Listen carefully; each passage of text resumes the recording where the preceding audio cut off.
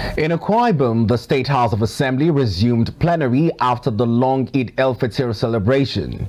During its plenary session, the House deliberated on the executive bill aimed at amending the Independent Electoral Act of 2022, which successfully passed its second reading. The bill seeks to amend critical sections, including provision of a 3-year term to duly elected local government officials. ADBN correspondent David Isong completes the report. The House, after 3 days holiday, declared to mark this year's Eid-El-Fitr Celebration, resumed legislative duties with a bill for a law to amend the Independent Electoral Act 2022. The legislative duties began immediately after the Clerk of the House, Mrs. Nsikarabasi Orok, read a message from the Governor, Pastor Moino, seeking an amendment of the Independent Electoral Laws. The Speaker, Akwa Ibom State House of Assembly, Udodoma Avenue, Uyo. Mr. Speaker, read a bill for a law to amend the Independent Electoral Commission Law, Cap 69, Laws of Akwa Ibom State 2022, and for other matters connected thereto.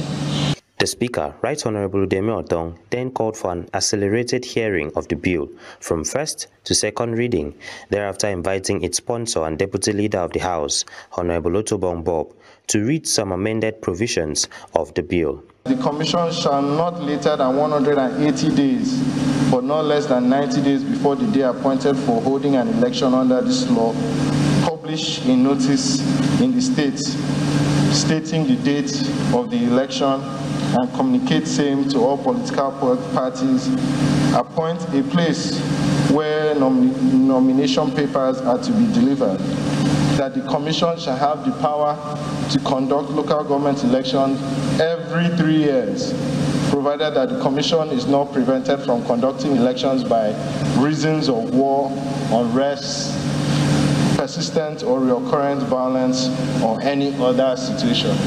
Some members of the House supported the bill, noting that it will give political parties the opportunity to participate in local government elections and also make elected officials accountable to the people. It is therefore pertinent for us to have a stable, tenured elected officers at the level of the local government so that they will be accountable to the people of that local government.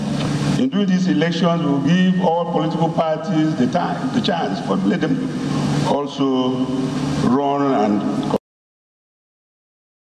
After deliberations by members of the House, the Speaker declared the bill read a second time and committed to the House Committee on Local Government and Chieftaincy Affairs. It has been moved and duly seconded that a bill for a law to amend the Independent Electoral Commission Law, Cap 69, Laws of Akwa Ibom State 2022, and for other matters connected there will be read the second time.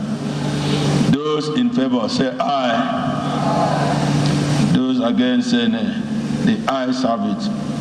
The bill is accordingly read the second time and committed to the House Committee on Local Government and Chieftaincy Affairs to report back to this House in less than 4 days. The amendment bill makes provision for local government elections to hold on December 7 of every election year. David Isong, ADBN News.